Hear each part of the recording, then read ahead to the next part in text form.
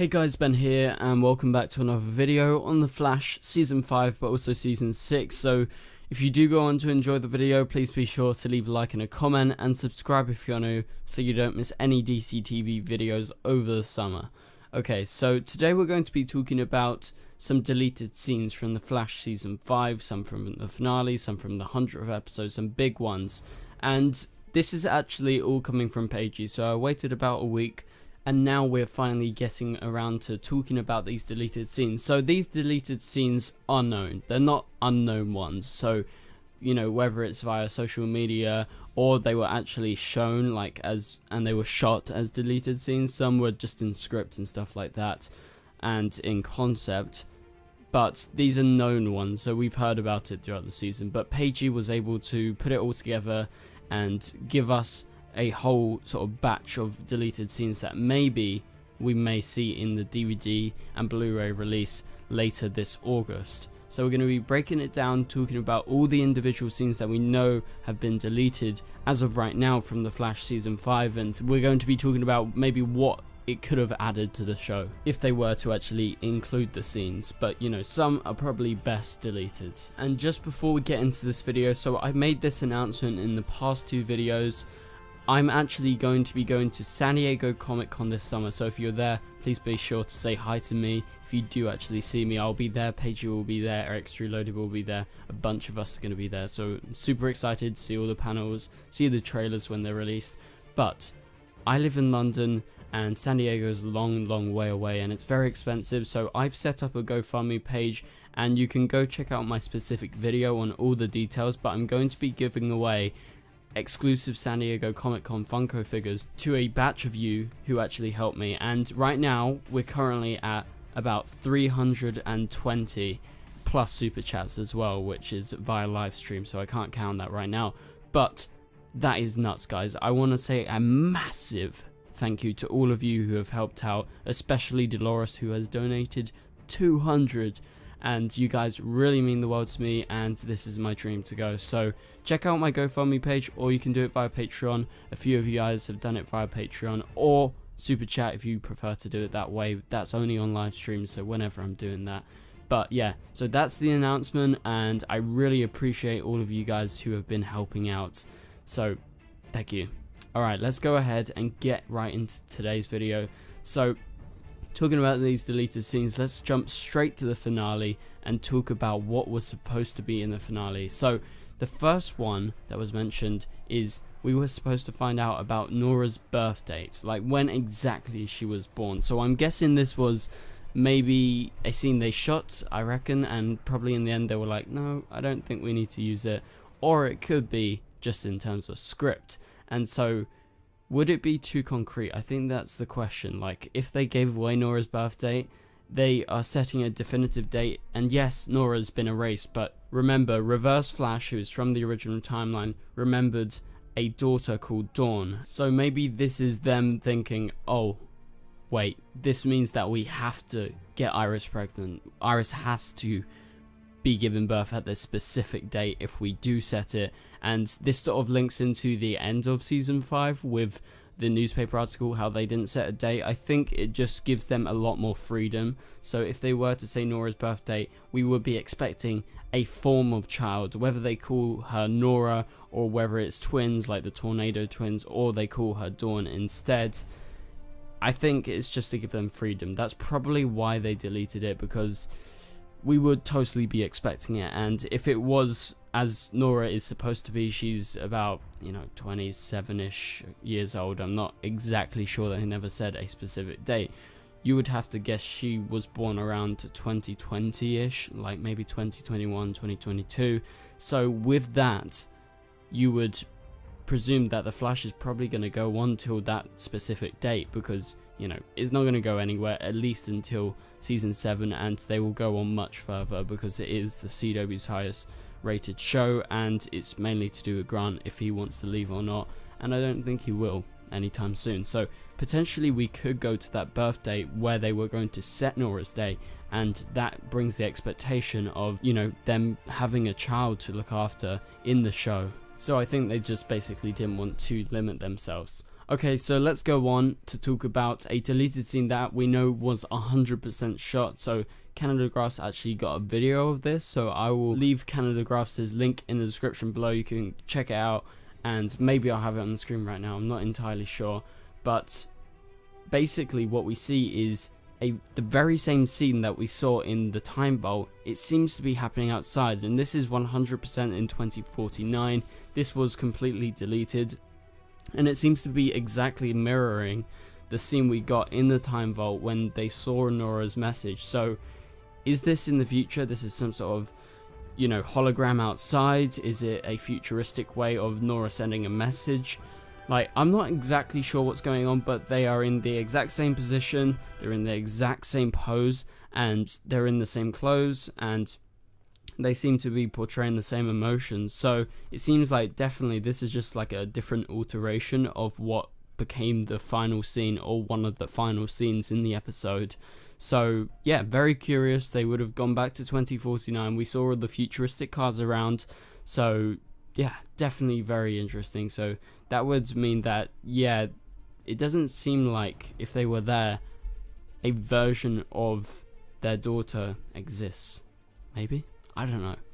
But let's move on to talk about the next bit. So we're jumping all the way back to the 100th episode, and if you remember, around October time, we all went to MCM London Comic Con. DC World was able to get the news that Zoom was coming back. I was there, and we talked about it, and we were freaking out. And once we got to the 100th episode, we had Zoom, Savitar, and Reverse Flash returning, and it was excellent. It is easily one of the best episodes recently, and one of the best episodes, I think, of all time. I think it's such great fan service having all these villains come back. I remember freaking the hell out, especially with Zoom. And so Zoom was supposed to have another interaction with Barry. We don't know whether it was with Nora as well, because the new interaction they had in the 100th episode was with Zoom unmasked, and it was Teddy Sears, as it was originally, and he knows and finds out about Nora, and he finds out that they are time travelers from the future. This is not his version of the Flash. So that scene was so freaking good. It was so amazing. And then Zoom actually chases them through the city, and he's pulled away by the time wraith. So we don't know what happens to that version of Zoom. So there's definitely a way for him to come back. And he knows about Barry being a time traveler. He knows Barry gets away with it and everything is fine. And he knows that Nora exists, so he has a child. So there is a way for Zoom to return, and I hope he does return sometime. But there is supposed to be another interaction with Barry, and this other scene is supposed to be with Teddy Sears, and he is as Zoom but unmasked. So what was happening? I don't know. I'm guessing, as Paigey said, maybe it was to remove just an excess scene from the episode that was just fan service and wasn't anything too impactful, like just making the runtime longer basically. So when they maybe cut the episode first, they had it in and they were like, which scene can we cut? Let's cut that scene.